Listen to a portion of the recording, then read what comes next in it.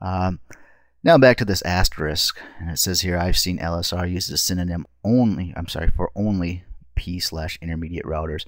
Let's quickly jump back to this. So your provider router is, I even got it in here as an intermediate LSR. Your provider router is going to be an intermediate LSR. These two words are synonyms. So back to this, I've seen LSR used as synonym for only the P/intermediate/core routers. And I've seen that in some documentation.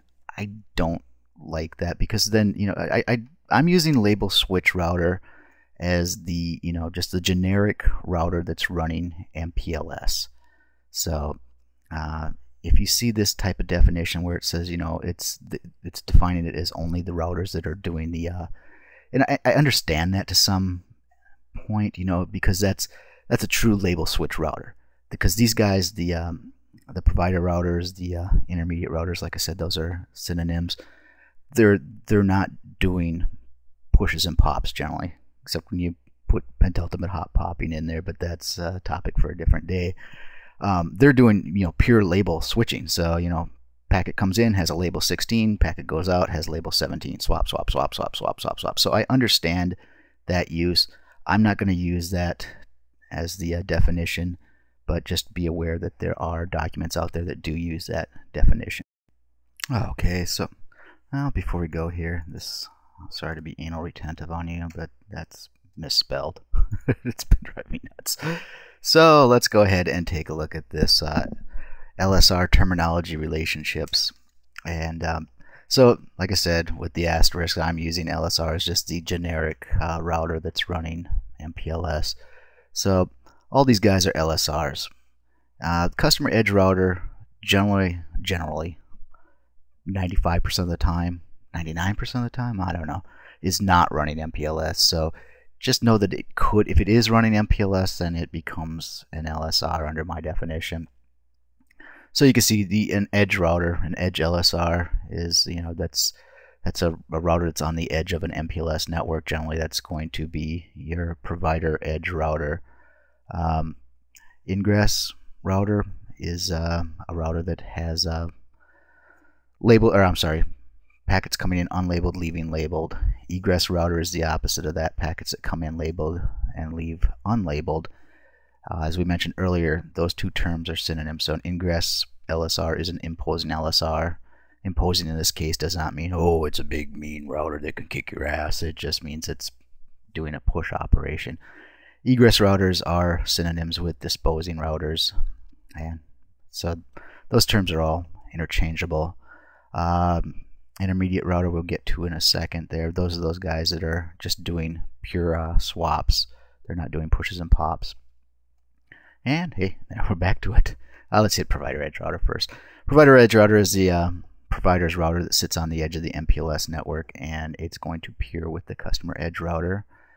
And then an intermediate LSR is the same thing as a provider or P router. So I just thought I'd run over this slide before we jump into our network. And PowerPoint willing, here we go. Here's the network we're going to be taking a look at. So basically this cloud is the provider's MPLS cloud. So anything in R2, 3, 4, and 5, these are going to be provider routers. R1 and R6 are going to be customer routers. In our scenario, let's just say that this is Minneapolis and this is Atlanta. I don't know, but they're two different customer. They're the same customer, two different locations. Okay, so let's get to labeling these guys.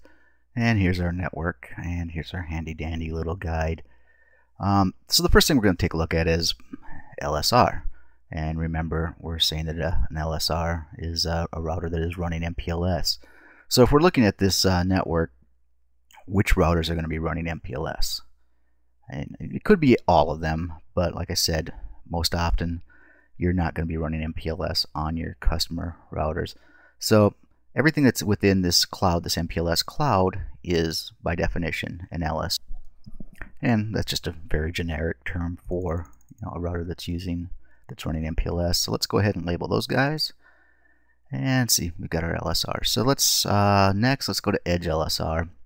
This is a term you're not going to hear that much of either. but it's a router that's, or I'm sorry, a label switch router that sits at the edge of an MPLS network. Well, which ones are these? Now, these guys aren't really at the edge because they're not peering with anybody, so it's going to be R2 and R5. And those are our edge LSRs. Again, term not used that much, and I don't have core LSR on here. If that was the case, then core LSR would be the same as intermediate LSR in the provider router, which we'll get to in a second here.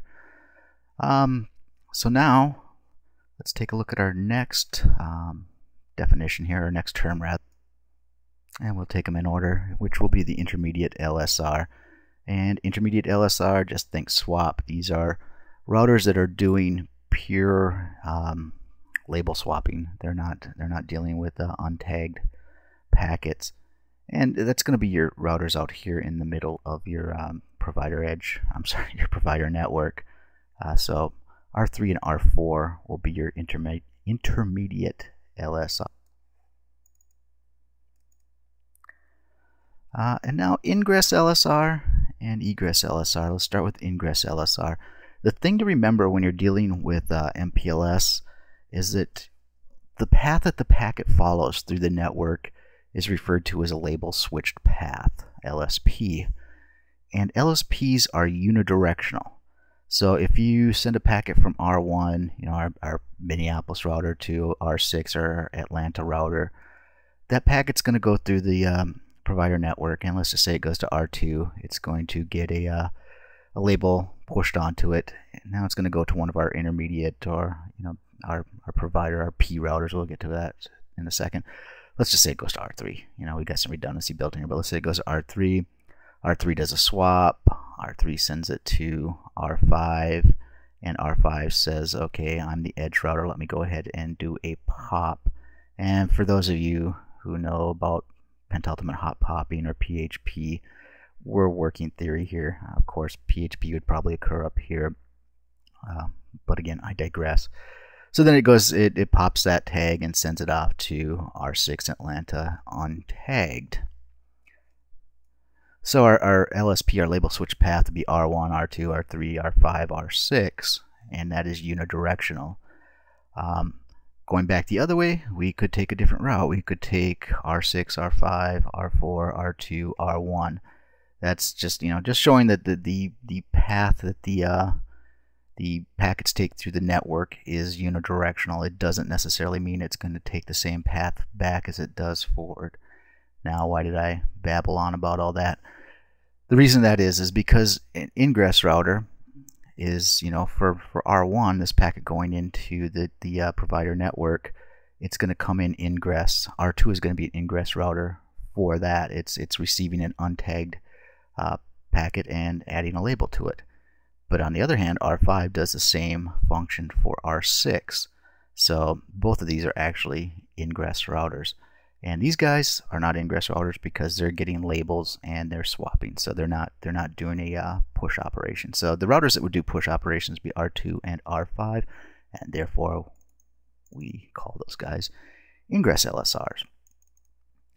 And on the same note, like I said, with that LSP that we had, that label switch path, you can see that R5 is going to be an egress router for packets going to R6. R2 will be an egress router for packets going to R1. So, oops, I got ahead of myself there. So, ingress, egress, generally your provider edge router is going to do both operations depending on the direction of the packets. So now imposing LSR and disposing LSR, and remember we said these are synonyms. So anything that's an ingress LSR is going to also be an imposing LSR, and anything that is an egress LSR is going to be a disposing LSR.